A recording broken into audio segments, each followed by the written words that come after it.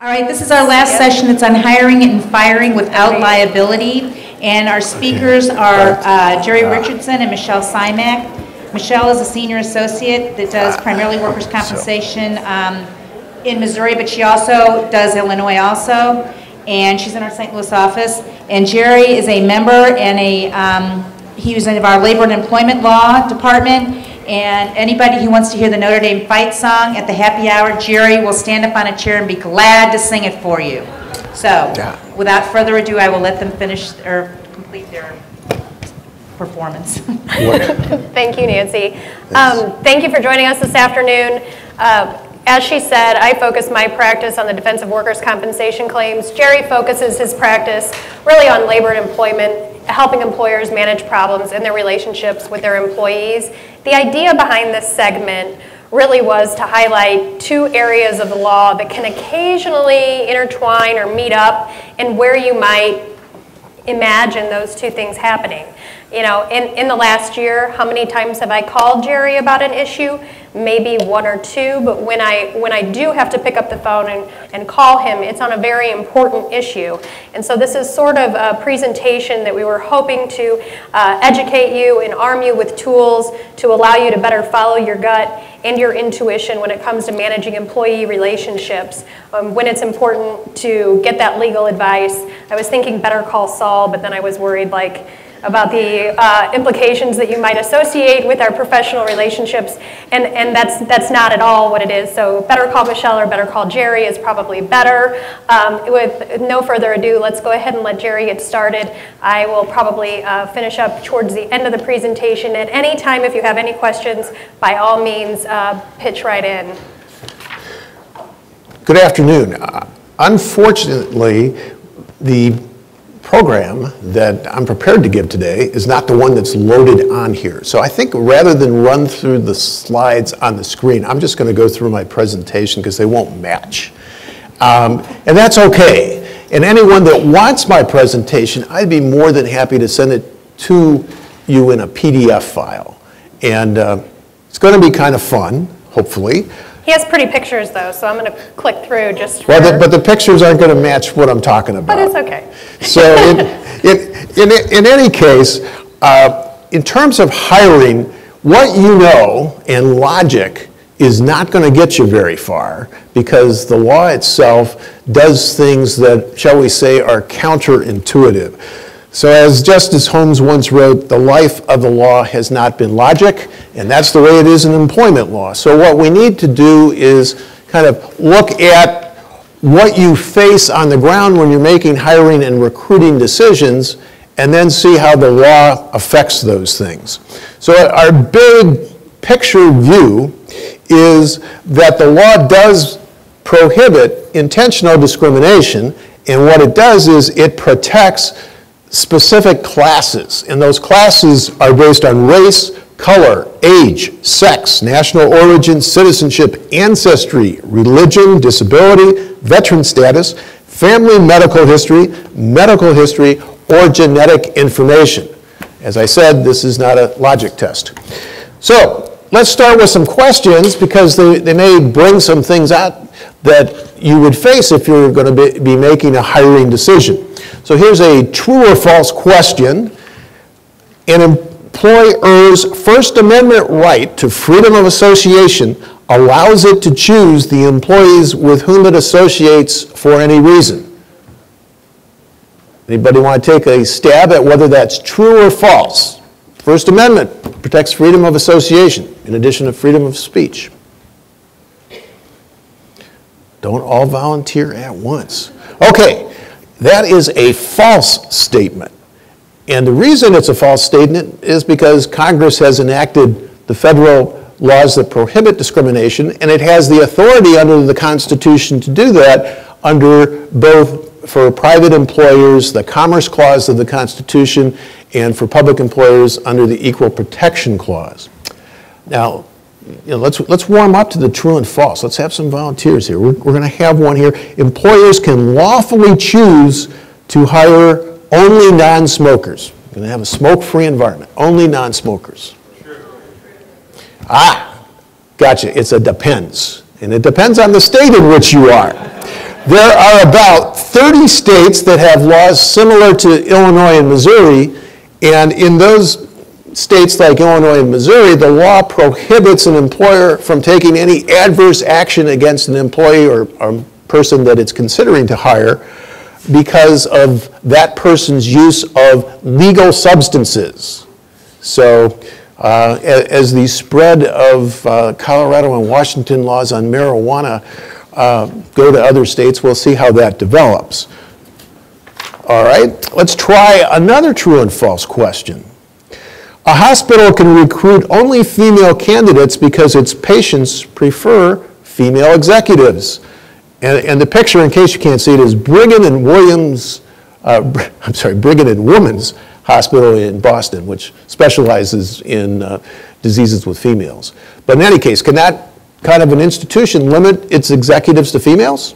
I kind of like the idea, but I'm sure that it's false.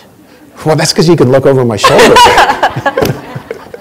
Well, the answer is false. Customer preference is not a legitimate reason to discriminate against any of the protected classes. So if your customers like young people, that doesn't give you any reason to only hire young people.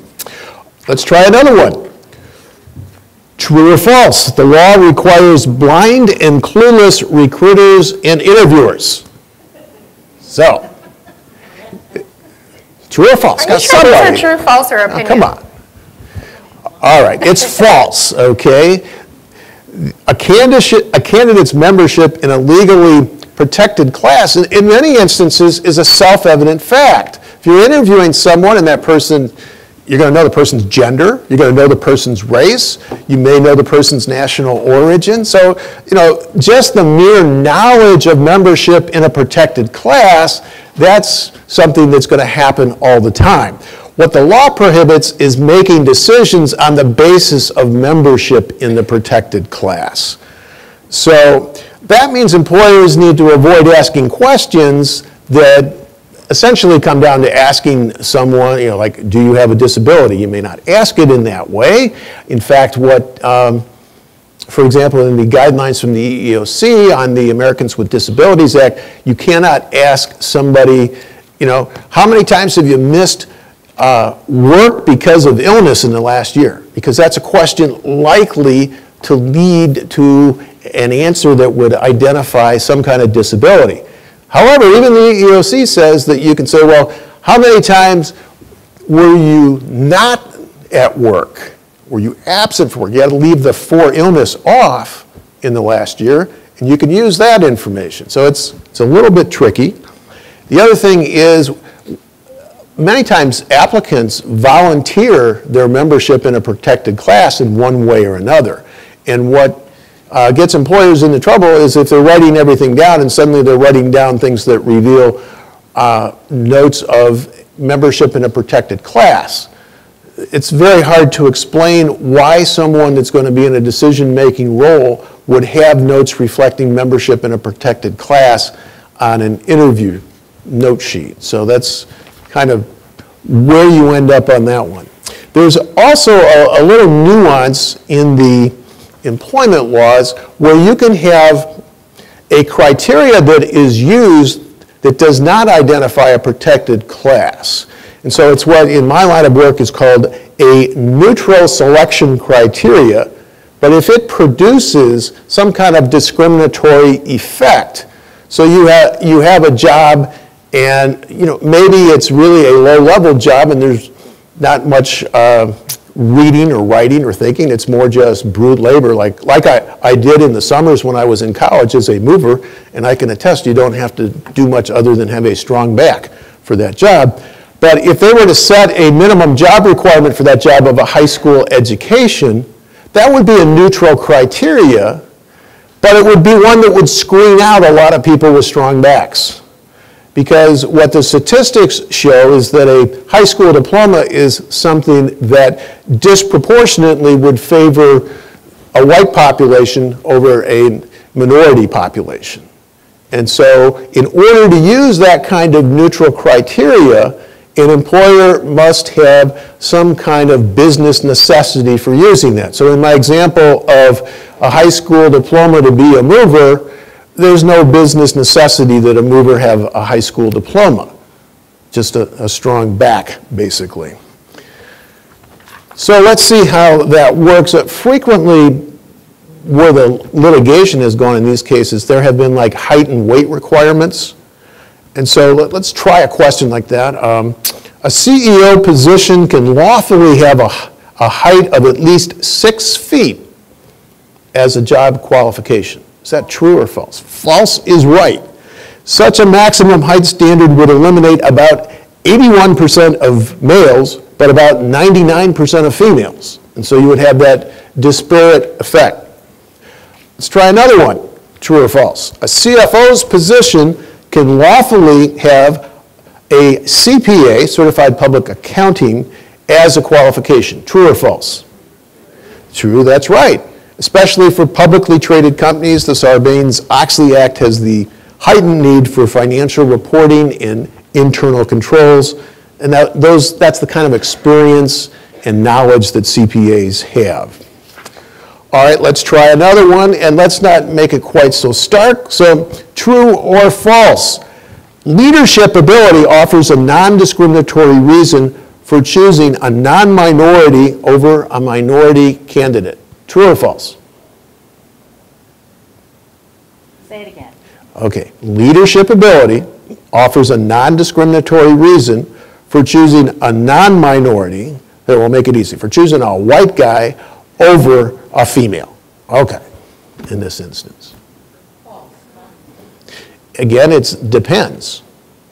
All right, and the reason this one is depends is there are some jobs that require leadership. And so you could have the business necessity, depending on what the job is and what its job requirements are, to have leadership ability. So if you're going to have a position where you're going to be leading 50 employees, leadership ability is part of that job. Now the question then becomes, how do you determine leadership ability in the interviewing process? And that can be where these things break down a bit, because especially if you're not asking the same questions of each candidate to try to get at the leadership ability, you certainly can ask about past experience in leadership roles and what the candidates have done in that position, and if you can identify other specific types of leadership that usually employees progress to. Say you're hiring from the outside, and in your organization, people usually go through a couple of lower level supervisor jobs before they get to this level. You can see whether the candidate has that kind of experience. Yes, ma'am. If you have Einstein Moving Company, and you have the employees with you, you're looking for an employee that not only has a strong back, but you require that all employees have a high school diploma, because your market is in Boston and New Cambridge, and Harvard, and you professors. So you want at least employees that can string a sentence together. Are you allowed to have minimum educational requirements then? Okay, the question in this instance was, what if you're hiring, say, a mover where really In that kind of situation where it's not to do the job, it's because of your company's marketing focus. Marketing or customer service slant on a moving business. Let's make sure everyone knows what the question is. The question is, so you are hiring someone, and let's say the basic requirement that is being looked at right now is a high school education. You're hiring someone that's basically physical manual labor, and because you serve a market where there's all these PhDs, I think the example was Boston and Cambridge, and so you're moving them in and out of MIT and Harvard, can you require at least a high school education? And the answer to that question is no, because in what the job responsibilities are, the job responsibilities are to pick up heavy items and carry them out to a truck and stack them in a truck. They're not to carry on an erudite education with the person who's moving. I'm sorry, I said education, I meant conversation. I'm sorry. So that one wouldn't work, but there are others that are much closer calls. So what you have to do sometimes is you can start to use one of these neutral criteria, and then you have to measure its effect over time and see whether it disproportionately affects any of the protected minority classifications. And then if it does, you better find out whether there is a business necessity for that. Frequently, you'll find there's a less restrictive way to get at the same kind of candidates you're trying to get at. So what an employer ultimately wants to do is limit its candidate specifications to the job's essential functions and necessary qualifications.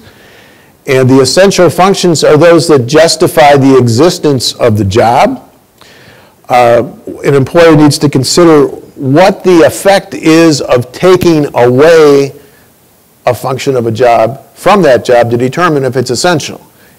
If the job is driving, you can't take away driving from the job for a driver. But if the job is something that doesn't require you to drive, so for example, you're hiring an administrative assistant, and you say, well, it would be nice for the administrative assistant to have a driver's license because then I can send him or her out to run errands. But that's not really the essential functions of the job. The essential functions are to answer the phone, to do filing, maybe to do some typing, not necessarily run errands. That's a nice thing, an add-on. All right, well then the requirement of a driver's license would not be an essential job function.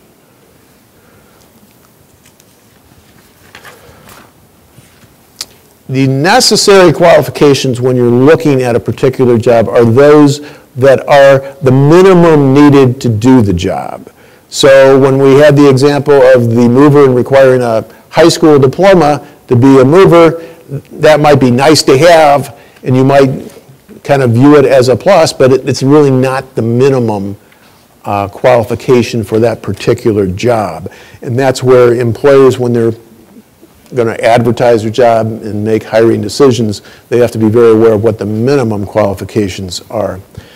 In addition, in specifying what the job qualifications are, objective criteria should be used if at all possible.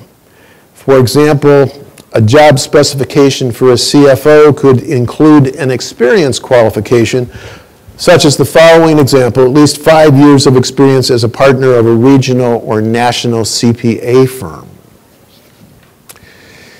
The other thing that a job in a specification, so like a job description, should have, or an advertisement for a job, are the physical and mental demands of the job.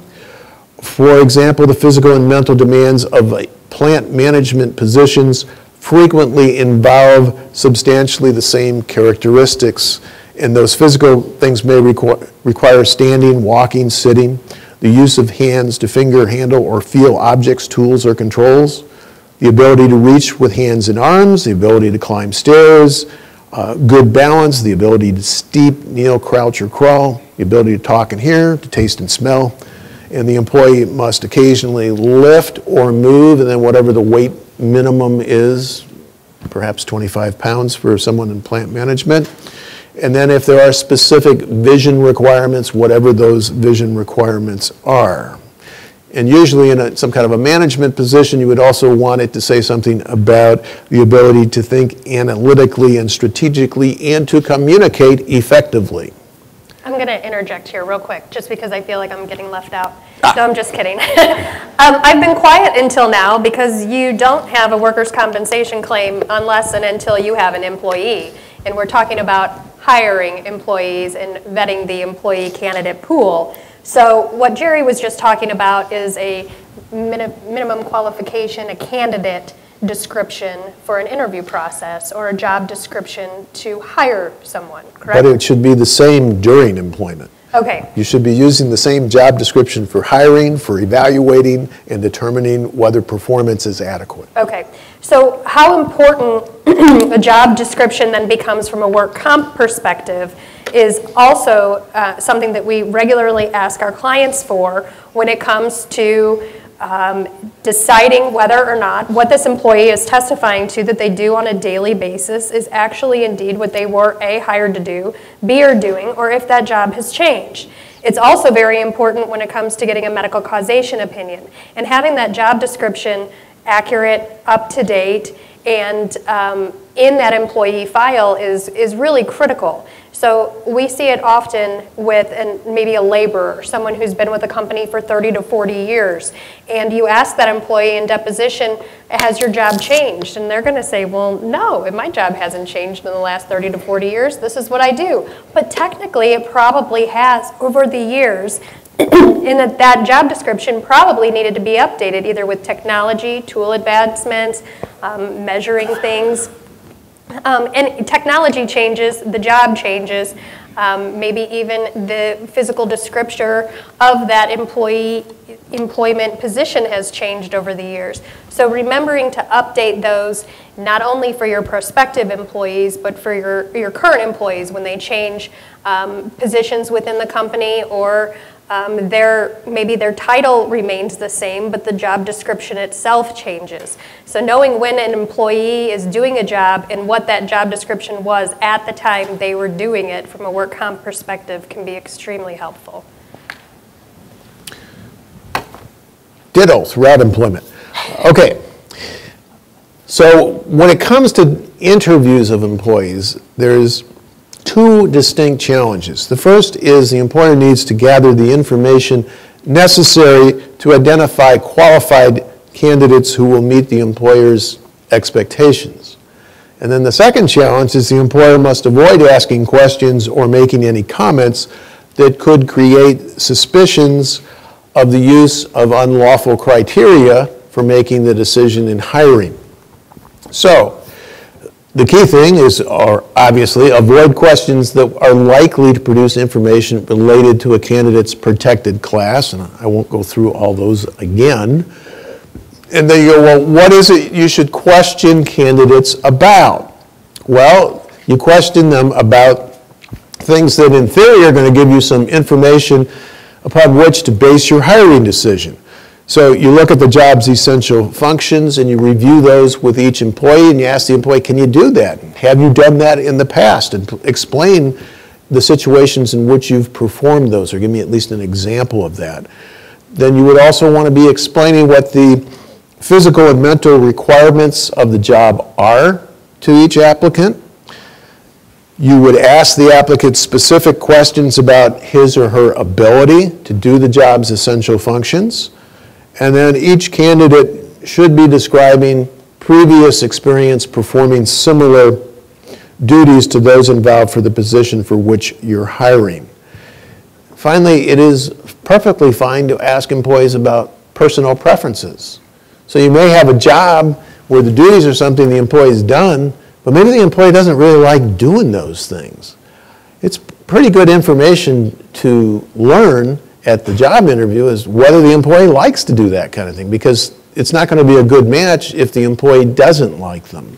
And there's nothing unlawful about asking questions that would get to whether the employee likes doing the kind of job duties that the job has. When the decision is made to do the hiring, what the employer needs to be doing is evaluating the candidates on the basis of the information gathered through things like the application form, the questions that were answered during the job interviews. And it's important to be using the same criteria and gathering the same kinds of information from all of the applicants, so that you don't end up with a situation where you can't compare one applicant to another applicant, because in each interview you just winged it and you asked different questions in each one. So having a script for interviews is a very good idea. Once you're in the process, you should be checking with things like references, and you can contact references. The question is whether they will answer your questions, but one way to increase the likelihood that former employers and perhaps other associates of the applicant will answer questions is on the job application form there should be a release as part of the wording above where the employee signs that essentially gives former employers and associates and educational institutions a release of liability for anything that they say in response to the hiring employer's inquiries. As I said, sometimes those work and sometimes they don't. Most people applying for a job are certainly going to sign that, and if you have a standard practice of rejecting all applications that the employees don't sign, we're going to have them for everyone. So then it becomes whether the institutions and organizations to which you're sending that release will honor it. And the kinds of questions that you'd want to be asking former employers would be things about the applicant's level of skill and ability, the person's honesty, interpersonal skills, initiative, attendance, cooperation, whether that candidate is eligible for rehire by the former employer, and whether there were any violent or abusive tendencies evident in that employee when employed by the former employer. How often do you think that type of questioning is actually going on, though, to a former employer? Well, I would say that it's not going on nearly often enough, but you'd be surprised how much information you can get if you actually make the effort and do it. I feel like more often than not you hear, was this person an employee during this time, and would you rehire them? And that's kind of the extent of what I understand is generally asked. Those are good questions to ask. I was going to say, shame on who's ever asking the questions if that's all that's being asked. Okay. The only thing to avoid are the protected class questions. And as long as you avoid them, you can ask anything and everything. Again, you may not get answers to anything and everything. But then you will have two sources of information. You will have sources of information from the applicants, and you also have sources of information from these former employers and maybe educational institutions. So you want to see if the information is consistent. And to the extent it is not consistent, then you need to circle back to the applicant and ask the applicant to explain the inconsistency. Now, if possible, you're going to want to find a way to verify the explanation. And if there's no explanation, it's kind of like those, you get the application form and there's a gap. If that means that person was incarcerated for 5 years, that's maybe important information to have. So those are the kinds of things you want to be confronting the applicant with. And you eliminate any applicant that has an unsatisfactory explanation. So generally, to generalize how this all works, we can say that you can minimize the liability risk by avoiding the collection of information that you cannot lawfully use for a hiring decision, and employers cannot lawfully use the protected class status of a candidate as a selection criteria. They also cannot select candidates on the basis of a neutral criteria if it produces discriminatory results, unless there is some business necessity for using that neutral criteria. Most of those business necessity ones come, if there is a requirement by law. So in order for you to be an interstate truck driver, there are certain things you have to be able to qualify for, and you have to have a certain kind of license. Certainly those are fine to have as job requirements, and they're not discriminatory to use them. And remember that employers can lawfully select candidates on the basis of work-related experience, qualifications, and preferences. Now, I want to make sure that we get all the way through, so I think, I was going to go into, and we can get back to it if we have time, but the use of the internet in the hiring process. It poses all kinds of interesting questions, many of which employers have found to be problematic. But I think it's important to make sure that Michelle gets through I'm going to skip ahead. If you can kind of take a little mental break, I'm going to scan through some slides if you want to look somewhere else so I don't, make you dizzy. No, it's all right. You can look at all those and go, wow, that must be interesting. Okay, real quick. His are exciting, mine are boring. But I wanted to bring this back around a little bit to a couple of areas where work comp and employment law meet again. And it's typically after they're hired, after they're an employee, and after that employee gets injured at work. And so TTD and unemployment. When The statute provides that if that employee is disqualified from receiving TTD during any time period in which he applies and receives unemployment compensation. Seems very straightforward, but it's helpful as a work comp defense attorney to know when that actually happens. So, you know, to be able to assert that credit or terminate TTD if we can find out quickly enough, that's information that you would want to share between your employment in-house person and your work comp administrator, your TPA, or your attorney.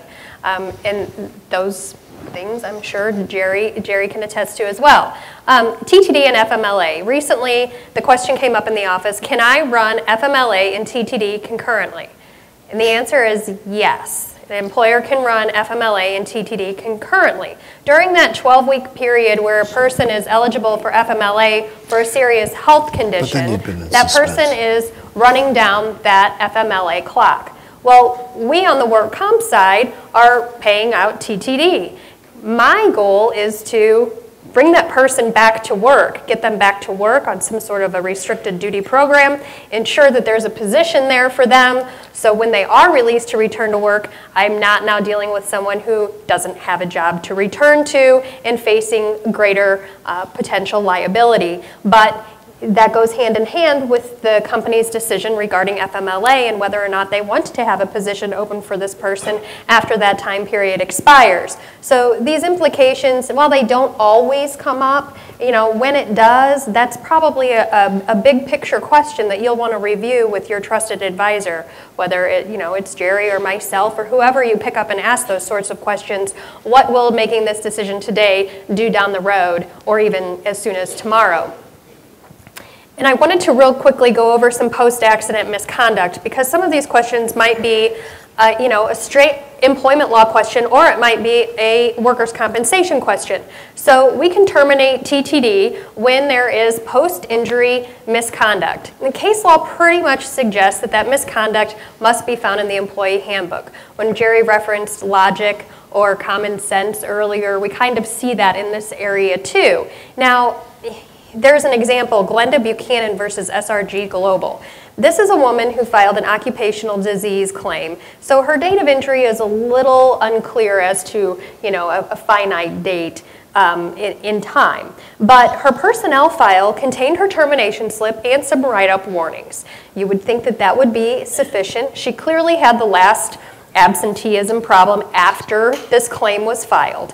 Well, when the commission looked at the case, the documentation, it wasn't sufficient. They weren't convinced that all of the misconduct occurred after the injury and that the reason that she was terminated occurred after the date of the injury.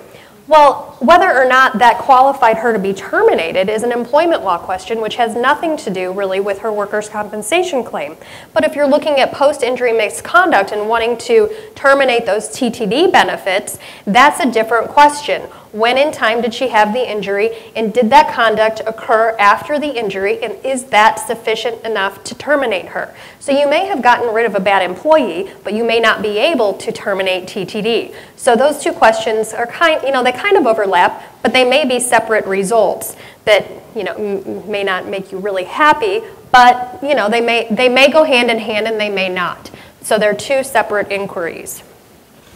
And then I wanted to revisit this. We had this Temple-Meyer case come down right before the seminar last year. It was issued April 15th, so 3 weeks later, here we are in this room talking about what this is going to be, what's this going to mean.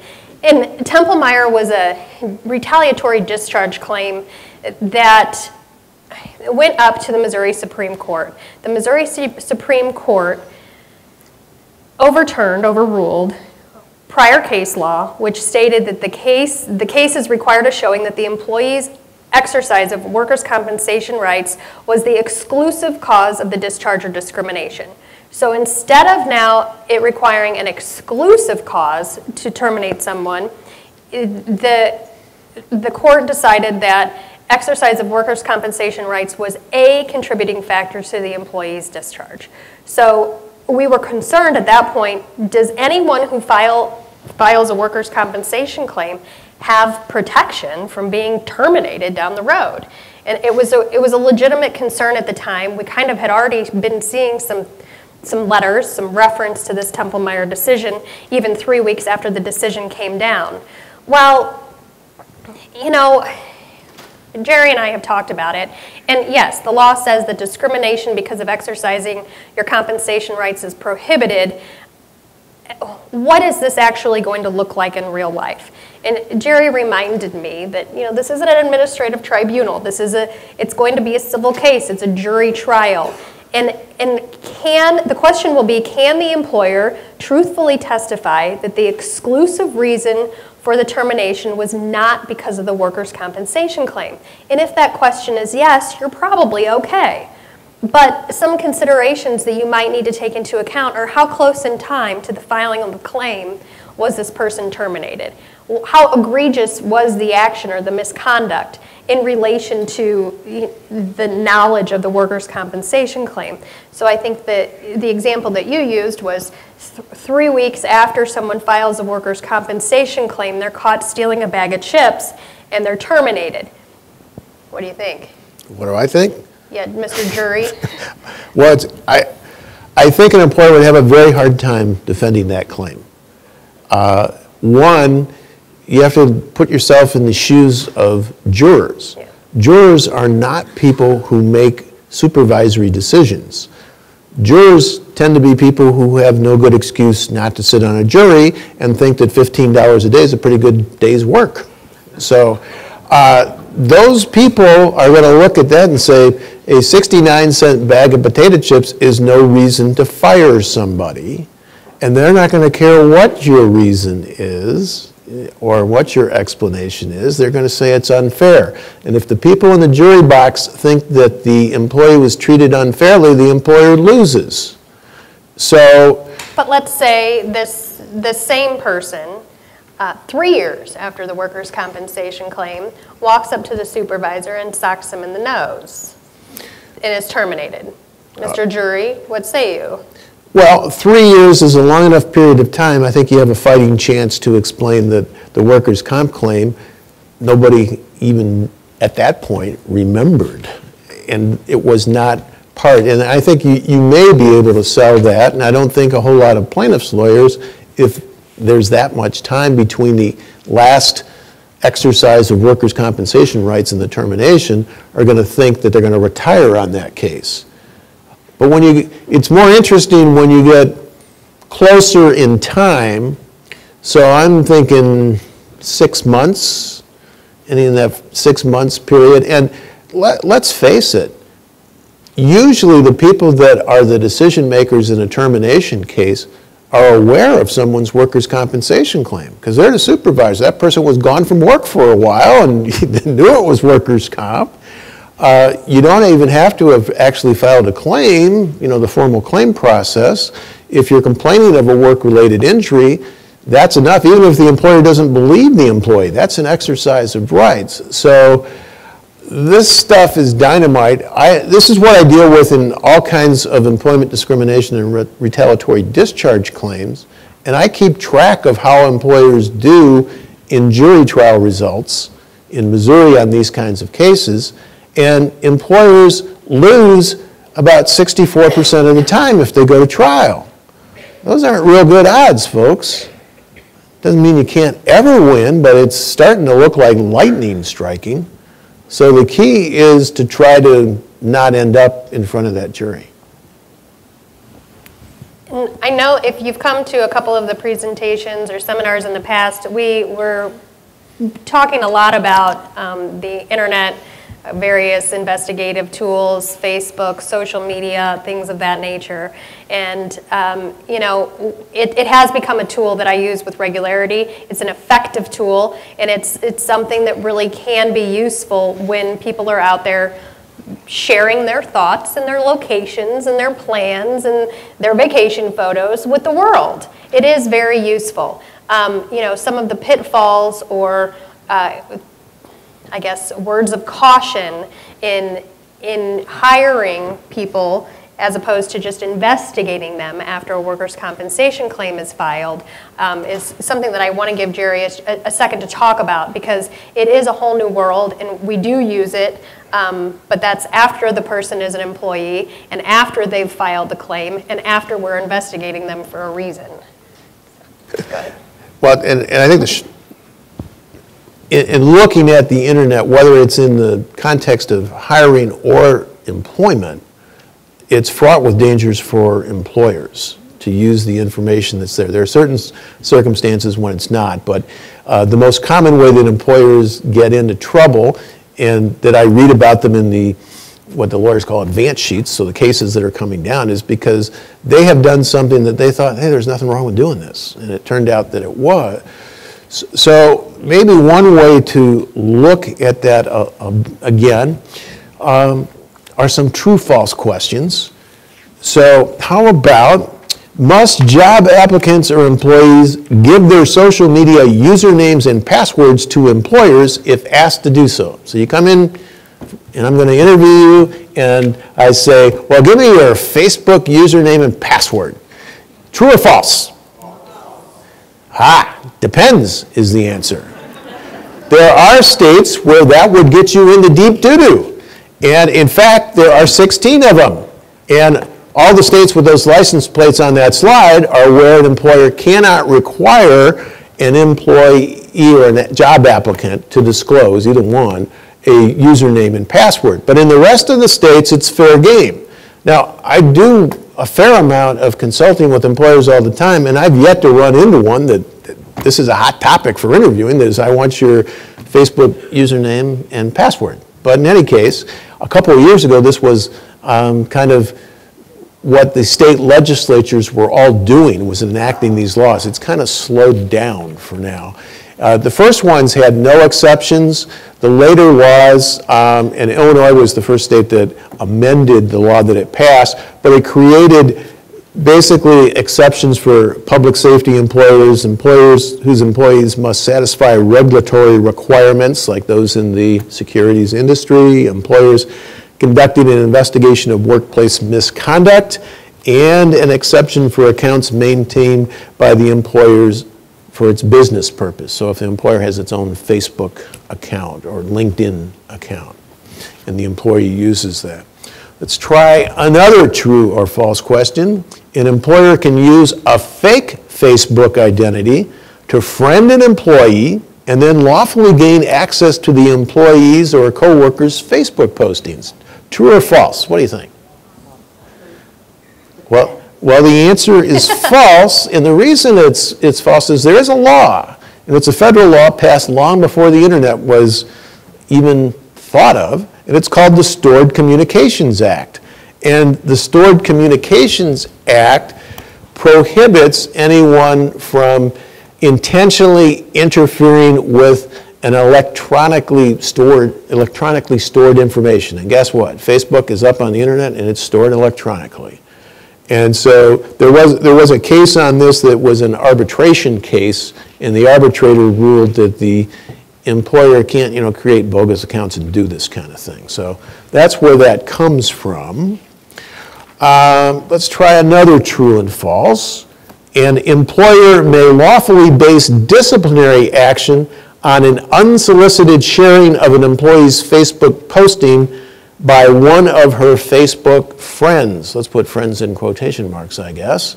So, some employee says that Michelle, she really posted bad stuff, Mr. Supervisor, about you, and so I'm one of her friends, so here, let me show it to you. And then I fire Michelle because she did say bad things about me. Is that, something that is doable or not doable by the employer? Well, the answer,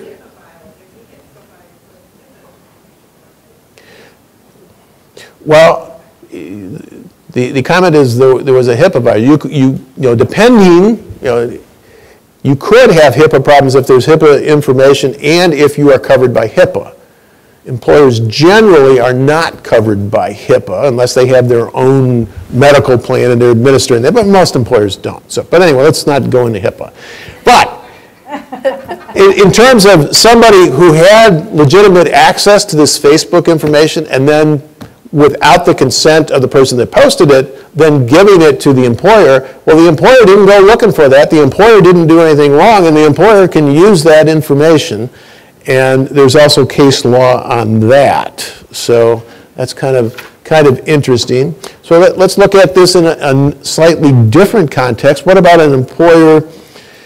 Can it lawfully use computer forensics? So that's, let's say the employer gives a laptop to an employee during employment, gets the laptop back after the employee leaves, and then brings it to the computer tech guys and says, let's take a look at that hard drive and see what's on that hard drive. Can the employer lawfully use forensics or other techniques to recover emails from an employee's private email account that she opened on her company-issued laptop?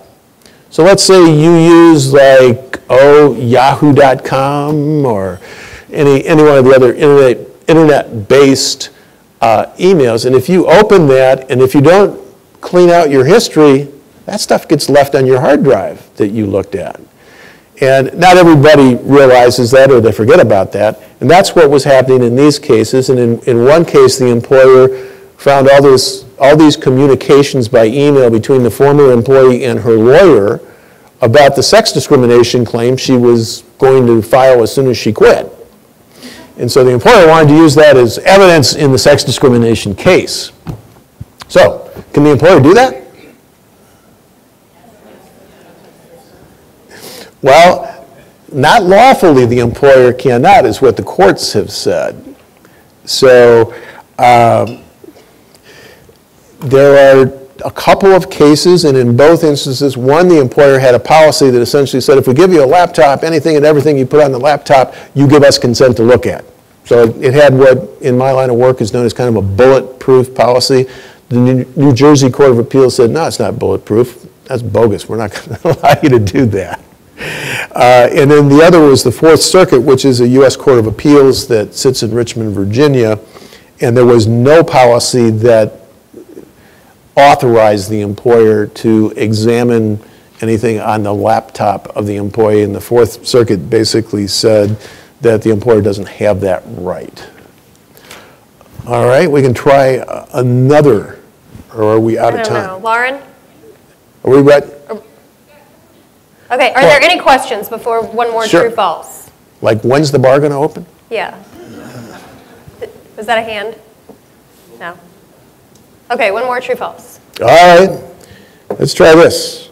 True or false, an employer cannot lawfully fire non-union at-will employees who write or reply to social media posts complaining about sweatshop conditions because of dirty restrooms and inadequate air conditioning.